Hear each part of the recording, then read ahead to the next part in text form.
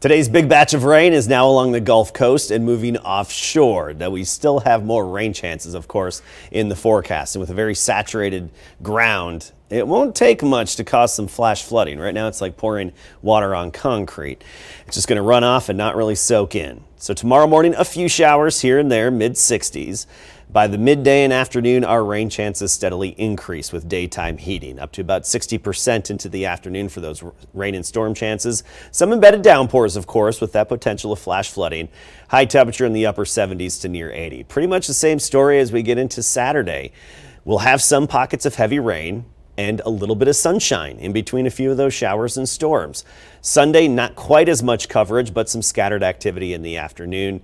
86 at that point, and then next week, rain chances gradually taper off. From the KSAT 12 Weather Center, I'm Adam Caskey.